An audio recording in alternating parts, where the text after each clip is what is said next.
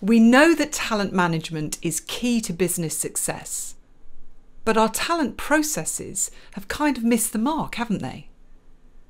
We invest lots of time trying to define what the perfect leader looks like, usually through unwieldy competency frameworks. We try and map out talent moves with our succession planning and career ladders. We try and create a talent elite with our high potential programs, and then we try and categorise talent into one of 9 boxes. But none of these approaches are relevant and impactful in a disrupted world.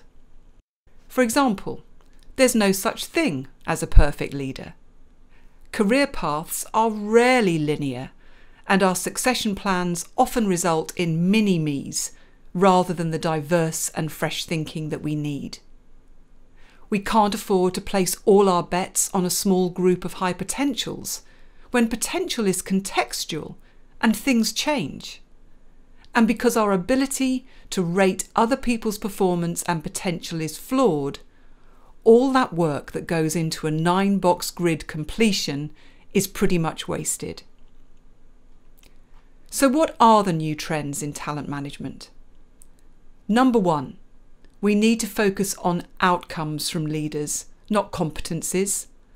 At SAP, they ask their people managers to do 3 things: coach your people, show appreciation, and lead with trust. Really simple and really effective. Number 2, we need to cater for all our people, not just an elite.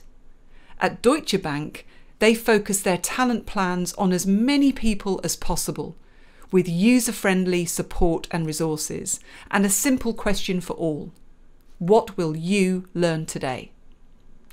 Number 3, our approach to talent must be process light, like at Western Union, where managers have talking talent sessions. Just an hour a month, no forms or 9-box grids, just talking about their people to create opportunities and movement. And finally, talent management should be owned by the employee, not just the manager. Like at Nielsen, where employees will flag on their intranet when they're ready to rotate and take on something new. Outcomes, not competencies. Focus on the majority. Process light and employee owned. Talent management that works.